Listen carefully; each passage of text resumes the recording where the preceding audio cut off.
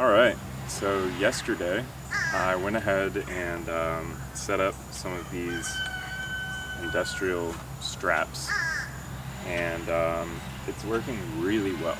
So you can see this one right here, and then you can probably see the one over on the port side as well.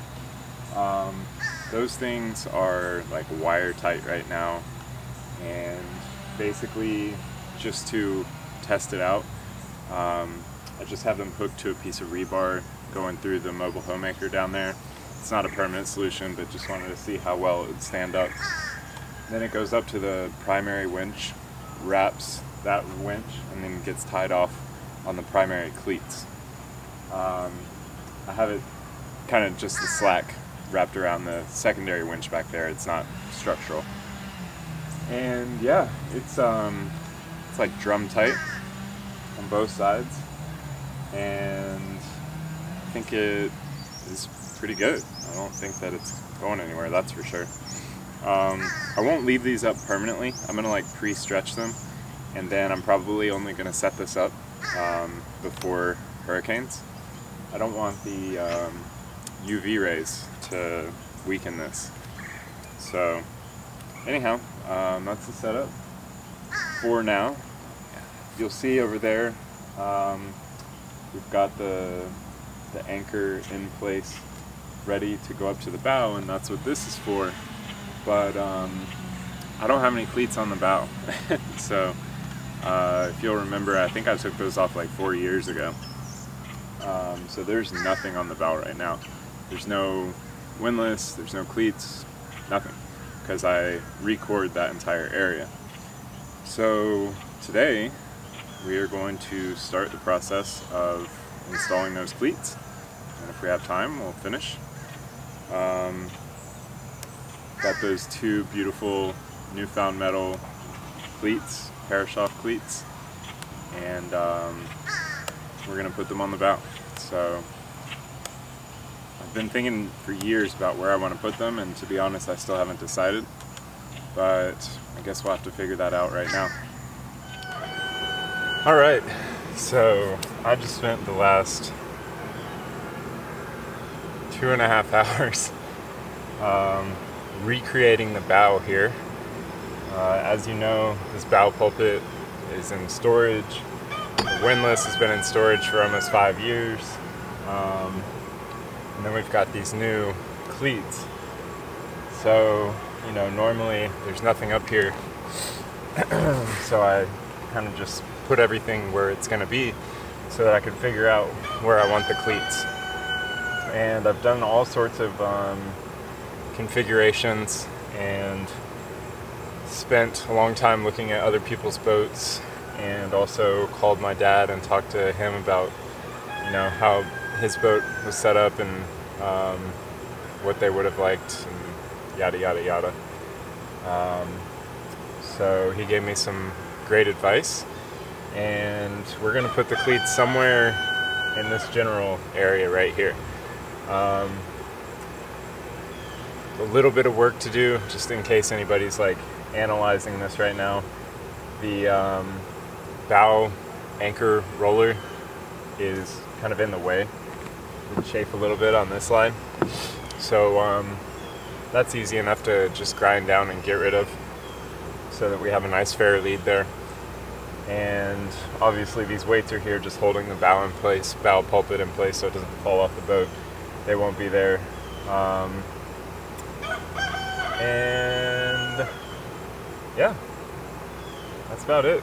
So they used to be up here where you can see those holes, and it's just too tight of a fit. Plus the windlass controls were all the way back here, and if you're up at the bow looking over the bow, you can't even reach them. So this is kind of nice, because maybe we'll be able to put them up there where we can just stand at the bow, hold on to the bow pulpit, and use our toes to kind of make them go up and down as we need. And they'll be out of the way, so you won't step on them as much up there as well. So that's good. But yeah, so this is where Fatty had his cleats on Wildcard. He actually had two sets. He had this one here and then another one here. on both sides. So that gives me a level of confidence as well. If it worked for him for X number of years, it'll definitely work for us. So now the plan is to figure out exactly where we want them and to drill some holes. We're gonna need to grind out the diameter of the hole, and we'll fill with thickened epoxy, and then we will tap that and put an aluminum backing plate on the bottom, and have some nice big threaded bolts that fit perfectly flush here, nice and countersunk, and we'll put those through and tighten everything down, and then we'll be ready to go. So that way, as far as the hurricane prep goes, we'll have a bridle coming off just like I have these lines right now, and that'll be attached to one of the big straps that I showed you just a little bit ago. And then we'll also have two straps going off either side here to kind of hold the boat down this ways. So yeah, anyhow, this is going to be a lot of work, so let's get started. Alright, so unfortunately, the biggest backing plates that I have, which are what I thought pretty big, are not going to be big enough. They're like the same size as the cleat base. So, I mean, yeah, would that work? Of course it would work, but not how I want it to work. So I'm going to order some new backing plates. So it looks like we're not going to get the whole project done today, but we can at least start. Also, over here I noticed that looks like I've got a little bit more work to do where the old foot pedals were for this. I'm going to need to fair this some more, and I'm even thinking about filling in this hole right here, which was the deck fill for the freshwater tank and the V-berth. We still will need that, but I might just position it some other place because I'd like this to be somewhere around here, and that just seems like an inconvenient spot. It seems too close. You know, the deck fills have like a flange on them that are pretty big, and I just don't think it's going to work. So I think I'm just going to go ahead and fill this in completely, and you know, have to sand down and reprime and all that stuff, but I think in the long run it's going to be worth it to pay attention to the little details like that. I did go down into the former anchor locker and check it out. There's lots of space down there. We've got two bulkheads right here. The original bulkhead is right about here, and then the bulkhead that we're adding is right about here. Of course, there's a aluminum beam running across here, and our inner forestay will be somewhere right around in here, going up. So lots of stuff going on up here in the bow,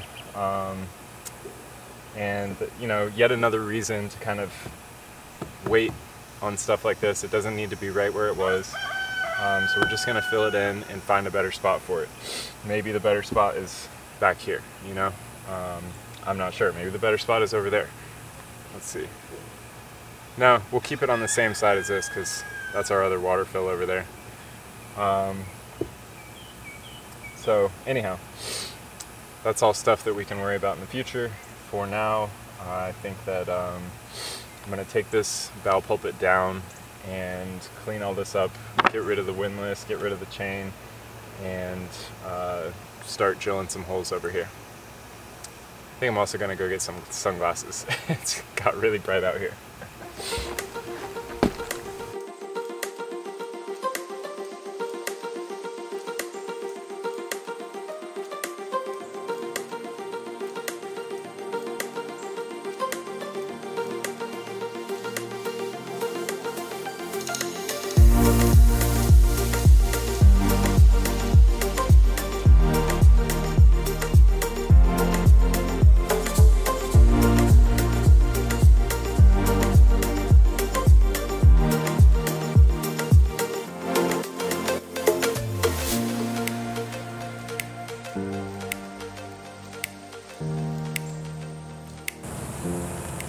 Alright, first note about good old Florida is that we're going to need to buy slow hardener. Not the fast hardener. I've always used fast hardener, even in the summers up in North Carolina, and it's been great. But like, you know, this is nuts. This is rock solid. Even this, you know, solid already. It's totally crazy. So we don't want it to cure that fast, but it's not gonna hurt anything. It's just not ideal. So what I've got tape underneath there now, and what I'm gonna do is kind of rough up the edges a little bit, and then put some unthickened epoxy, and then we'll put some thickened epoxy in there.